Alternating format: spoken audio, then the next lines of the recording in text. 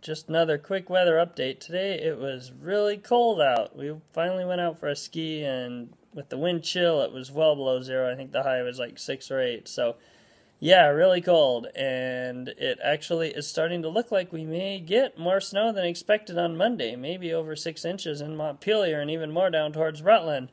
Now, the weather model is, when it changes like that, it's really hard to say either way, but each time it seems to be pushing the snow farther north, so there's, a decent chance it'll end up being more than that. Some areas could get as much as a foot if it ends up being continuing moving further north than expected. It could also, of course, end up being smaller than expected. Right now, it looks like New York City might even get a bunch of slop and rain and freezing rain or some other junk like that too, so at least you won't have another blizzard that does or doesn't happen. So anyway, I'll have another update tomorrow. We'll probably have a better idea about what it's going to do. Tomorrow's going to be cold. Stay warm.